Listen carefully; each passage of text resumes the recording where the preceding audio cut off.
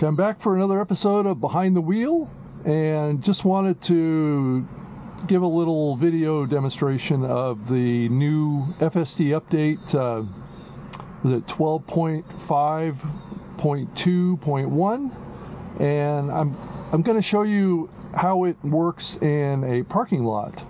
So supposedly this update is supposed to be a big improvement on being able to navigate parking lots and those kind of things. So I was going to try and demonstrate that. So I'm about to initiate full self-driving here, and it will take me over to a grocery store parking lot. So let's get going.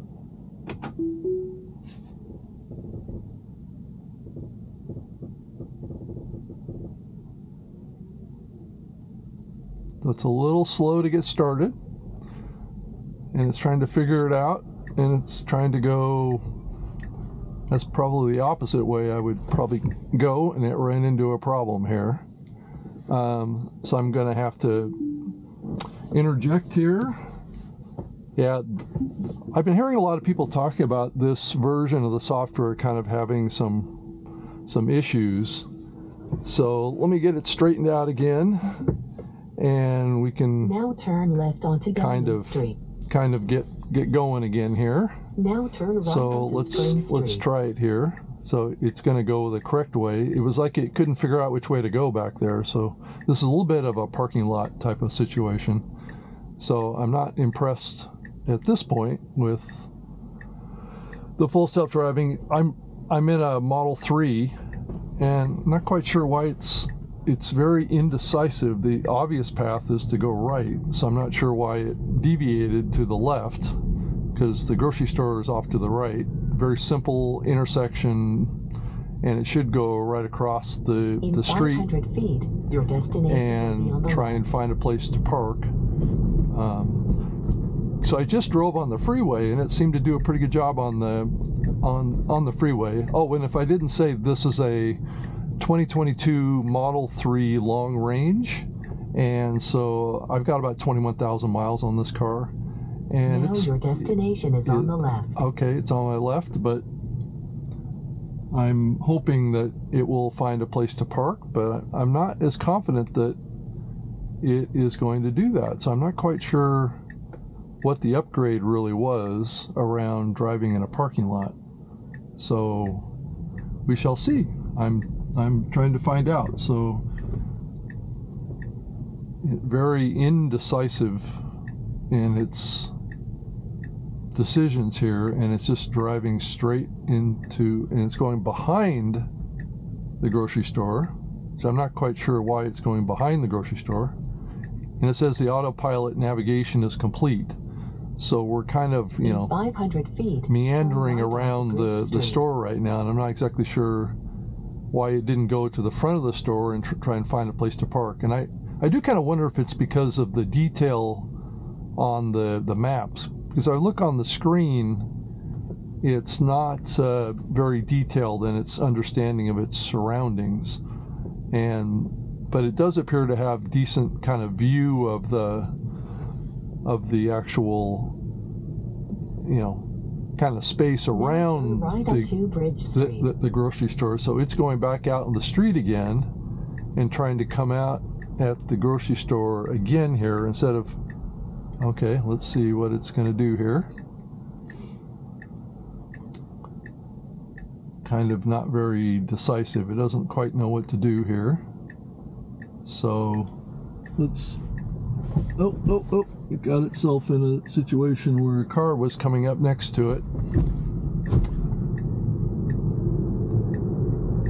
Yeah, I'm not quite sure what's going on here with it. Okay, we pulled all the way around the building again, and to come back to the front of the grocery store again. So it's going to turn back into the grocery store, and let's see if it does something different this time. It's going to turn right. This is kind of where we just went. And let's see if it takes a different path this time. It doesn't seem to identify any parking spaces. Now your destination is on the left. So there's a car pulling out, and it didn't. It kept going even though the car was there. It's not looking for a place to park. Now I could be assuming that it was supposed to do that, and it just isn't. So it's kind of taking the same course it took before. So I'm not seeing a big improvement in the parking lot navigation here as opposed to the last version. I believe it is the 12.4.6. It's going around the building again and was about to turn right into an oncoming car. So I had to take over. So I'm going to have to back up here and get myself out of this mess. But let me see. I think I still have to initiate the parking process to find a place to park. So what I'll do is I'll go up here and see if I can find in 500 feet, a place to park. Destination will be on the left.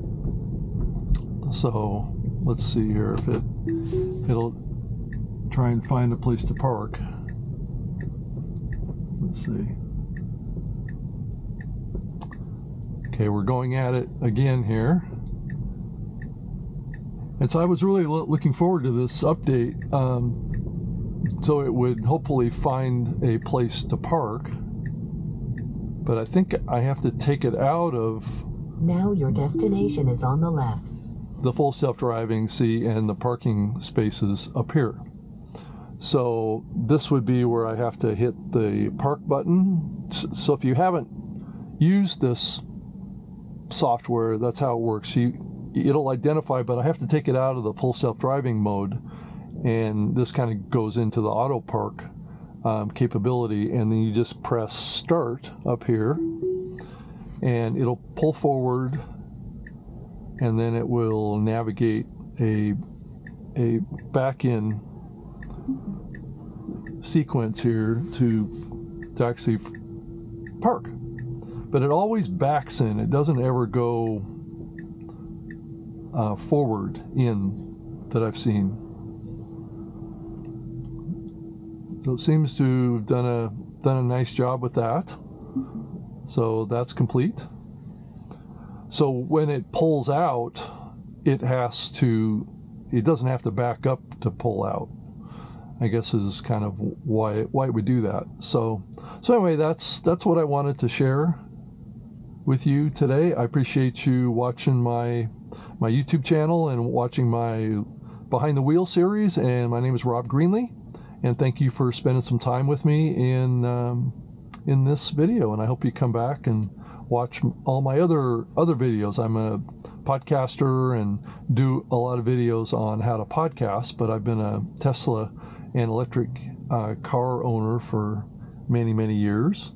So thank you so much, and we'll have a wonderful day. Bye-bye.